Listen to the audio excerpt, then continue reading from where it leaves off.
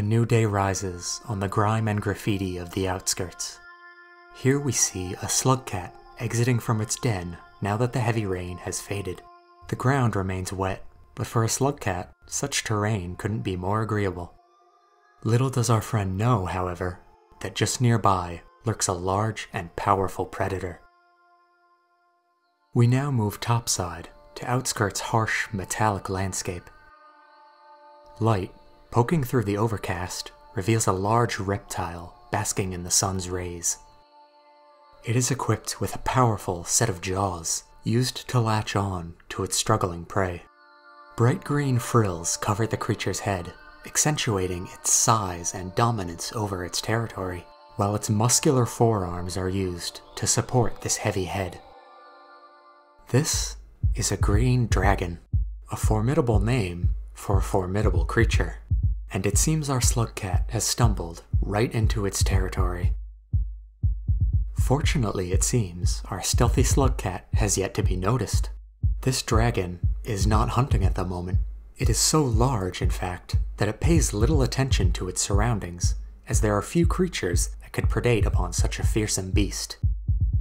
Here we see the dragon as it displays an acute awareness of the scents that travel through the air.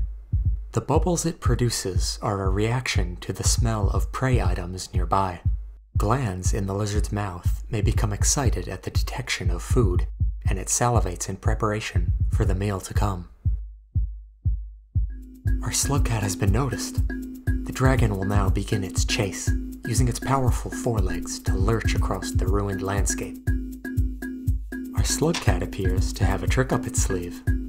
The dragon's jaws may have missed, but the terrifying sound they produce is a testament to the power behind those many rows of teeth.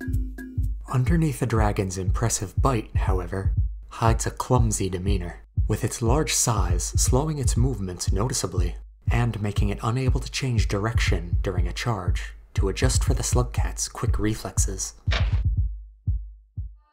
The meal has been lost. For this cycle, the dragon will have to go hungry. Many hunts are bound to end this way, as the alertness and intelligence required for an ambush are not on the mind of this lumbering predator. But with plenty of fat reserves and a high position on the food chain, this dragon will likely survive for many cycles to come, and will eventually be able to catch a meal that will last it for many more.